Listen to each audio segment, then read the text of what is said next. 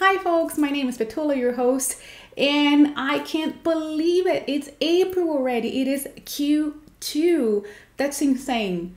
But that also means that it's time for me to bring you another Agile Principle, and today is Agile Principle number 4, the one that talks about bringing together business and technology.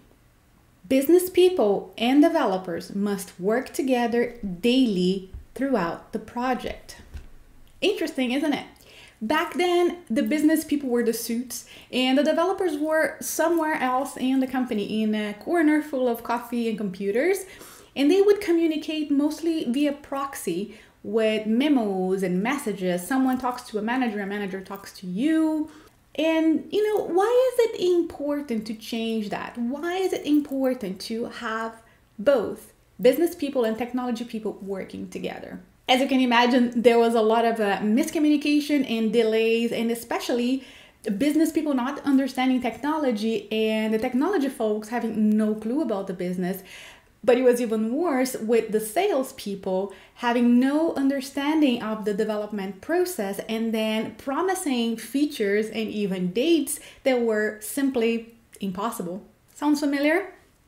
That's because the situation has improved only marginally to these days. I've been recently in companies where these two categories of workers, if you will, they really don't work together. Not only will they sit apart, sometimes even in completely different buildings, they truly still don't grasp how each other's work. And you can even see that in a language gap where they can't necessarily understand some of the words and some of the concepts that the other group uses.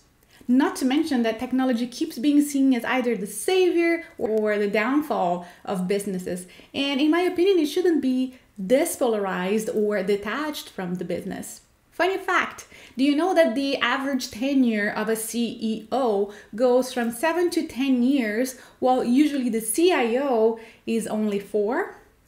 Why do you think that happens? Because quite often CIOs are scapegoats for underperformance on strategy in organizations. You have senior executives, stakeholders, and members of the C-suite expecting miracles of the technology, ignoring entirely what happens there though. Underfund the technology department and then get surprised at the results that they get. Isn't that dangerous? This Agile principle really warns us on the dangers of chasms in this point of view. When you don't have synergies among your development and your business people, you are missing out on opportunities for product reputation, quality, and performance, of course, but also in whole company process effectiveness, not to mention that you're missing out on the opportunity for creating new business models. Another funny fact, Forbes is saying that about 84% of those so-called digital transformations are failing in one way or another, despite over $3 trillion in investments.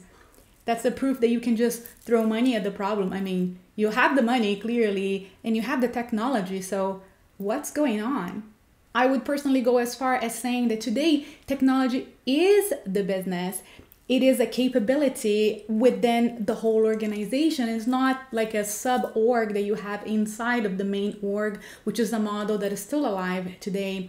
Technology should be seen as investment as well, not as cost. How about being customer-centric then? I'm glad you asked. There is no contradiction.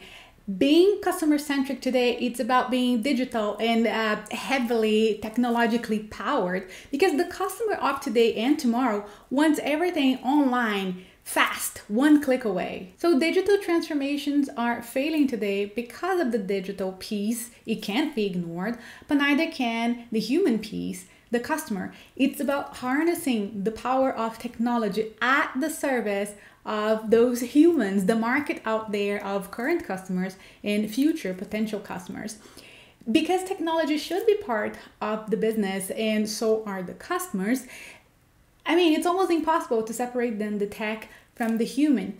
If you take any thriving business today, from Tesla to Uber, you're going to see that they are focusing on improving human relationships with the planet or with one another, or really just plain and simple focusing on solving real problems for their customers.